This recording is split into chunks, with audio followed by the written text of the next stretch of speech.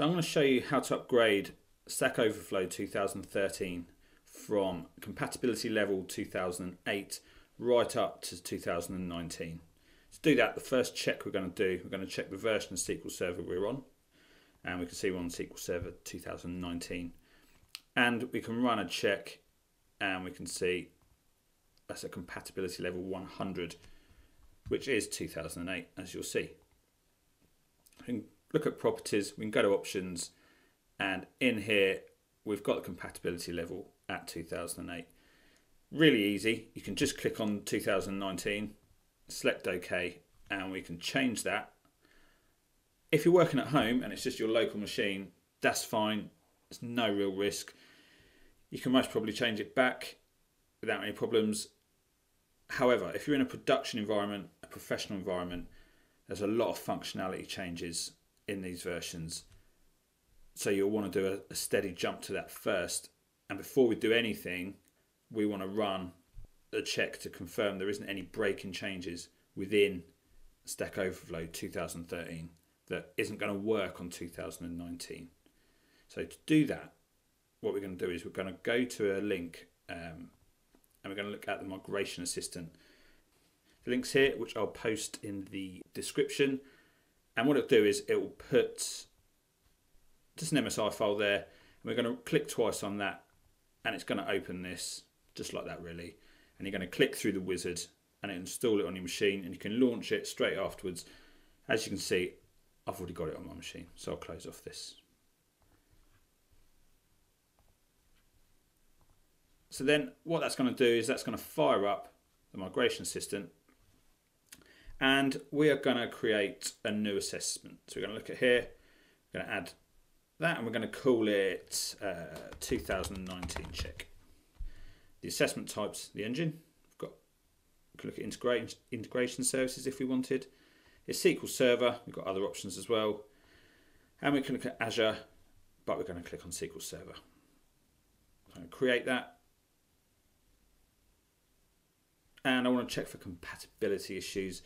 I don't want to check at 2022. I'm going to change that to 2019.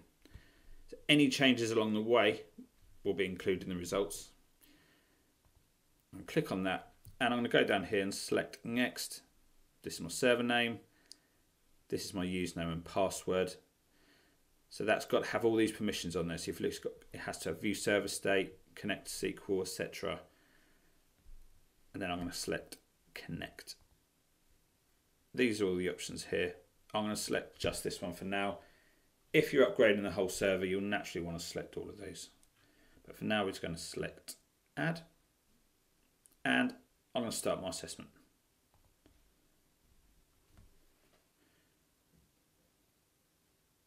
Nice and quick.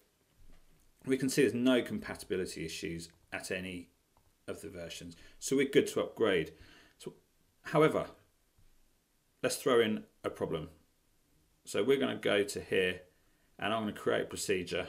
I'm going to put order by 1 in there. It's not good practice. You should order by the name of the column. It's created. I'm going to go up here and I'm going to restart my assessment.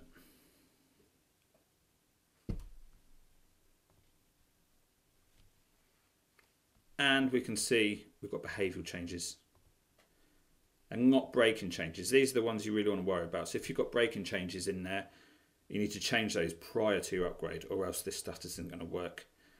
These behavioural changes, it's just what you should stop. So really good little link from Microsoft, bad habits to kick. So you can click on that, it'll tell you what sort of stuff you need to change and why. It will still work, but you can see over here, not supported above version 90. And that's the same for all of these here.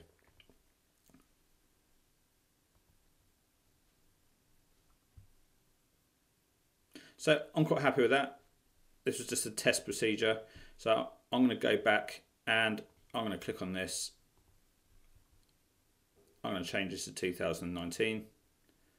Save it. Alternatively, I could just run this to version 150. And when I run this again, I've got my compatibility level at 150. So we're all done. It's as simple as that.